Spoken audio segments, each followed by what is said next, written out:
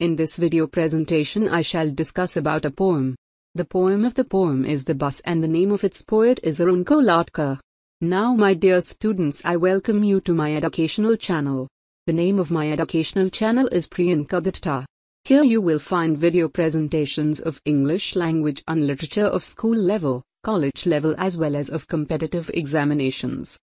Now I shall give you a brief account of the poet, namely Arun Kolatkar. Arun Kolatkar is an Indian English poet. Specifically saying, he belongs to Kolhapur in Maharashtra. Before I start discussing about the text of the poem entitled The Bus, let us have an information about the source of it. Jejuri is a notable anthology of Arun Kolatkar and it has 31 poems. The Bus is the first poem of this anthology. The poem under review opens with a mention of a bus journey to Jejuri. The tarpaulin flaps are buttoned down / on the windows of the state transport bus / on the way to Jejuri. It is clear that a number of persons are making a journey in a state transport bus and the destination of the journey is Jejuri, where the temple of Khandoba, a local god, is situated. Thus the journey has a religious motive behind it. The windows of the bus have broken blinds and so tarpaulin flaps are tied to them.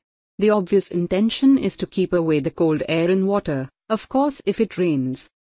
The dilapidated condition of the state transport bus has been hinted at, of course with a view to satirize it. The purpose for which the tarpaulin flaps are tied to the window of the bus is not fully fulfilled. A cold wind keeps whipping / and slapping a corner of tarpaulin at your elbow. As expected, cold wind hits at the tarpaulin and it, in turn, hits at the elbow of the passengers. Thus though the cold wind can be evaded, its powerful flow affects the elbows of the passengers. Thus, the passengers do not get the expected comfort. The word whipping is a powerful image in which the wind is compared to a whip. The nocturnal journey continues with additional physical torture. You look down to the roaring road / you search for the signs of daybreak in what little light spills out of bus. The condition of the road is very bad.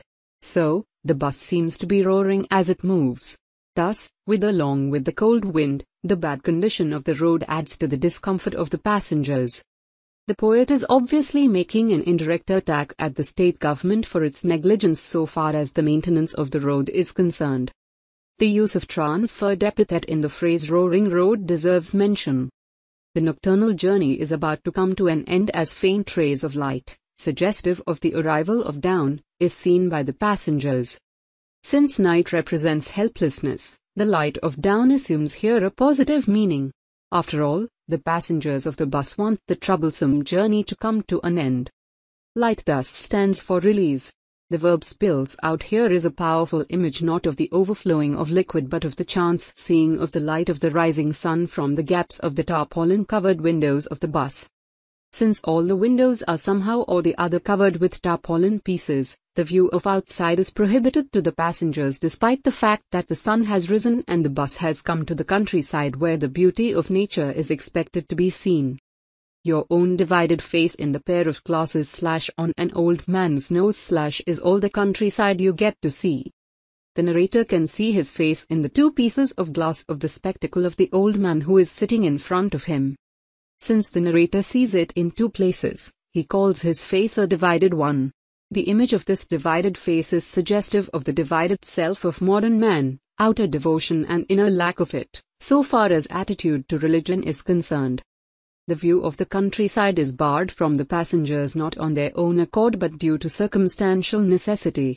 There is a note of helplessness in the phrase all you get to see. The poet tells that people are going to Jejuri with both religious and secular purpose. You seem to move continually forward / toward a destination / just beyond the caste mark beyond his eyebrows.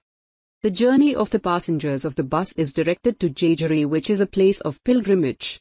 Literally the journey is continually forward moving.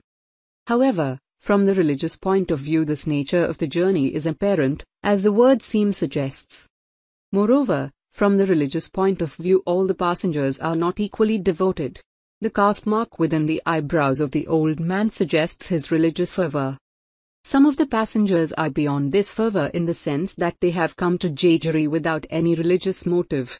The destination is however the temple of the local god Khandoba. In the meantime, the sun has risen fully and it is evident to the speaker. Outside, the sun has risen quietly/it aims through an eyelet in the tarpaulin and shoots at the old man's glasses. That the sun has risen is a natural phenomenon. The tarpaulin, which has been used as a substitute of the blinds of the windows, is defective in the sense that it has an eyelet, meaning a small hole. The sun ray has got through it and has fallen on the glasses, i.e. spectacles, of the old man who is sitting just in front of the speaker. The sun appears brightly and gets inside the bus. A sawed-off sunbeam comes to rest gently against the driver's right temple. The bus seems to change direction. Perhaps the window by the side of the driver is not covered by tarpaulin pieces. It is not unnatural because sidewise visibility is of great importance to the driver of any vehicle. The falling of the sunlight on the right forehead of the bus driver makes it evident that the sun has risen. The light of the sun suggests hope because the darkness of night seems to have added to the discomfort of the passengers in the course of the nocturnal journey. This hope is actually the hope that the bus journey will come to a close. The use of the word temple here is striking. In the context of the driver, the word temple means forehead. Moreover, the temple of Khandoba is the destination of the said bus journey. Since the windows are covered with tarpaulin pieces, the passengers can only guess the direction of the bus, and so the word seems has been used. At last the journey comes to a close. At the end of the bumpy ride with your own face on either side / when you get off the bus. Apart from the bad condition of the bus, what contributes to the difficulty of the journey is the bumpy, meaning uneven nature of the road. In the course of the journey, the passengers have looked on either side for some relief, but of no avail. However, as the passengers get off the bus, the proposed journey to Jejuri, specifically to the temple of Khandoba, becomes complete. Now the poet raises the question about the sincere devotion of all the passengers to religion. You don't step inside the old man's head. Here head stands not for intellect but for religious devotion, since the holy sign is found on the forehead of the old man. The phrase stepping inside implies adhering to. Clearly enough, modern men go to places of pilgrimage for secular purposes as well. The poet is sarcastic about it, but it is quite true. Before concluding this video presentation, I request you to subscribe my channel, to share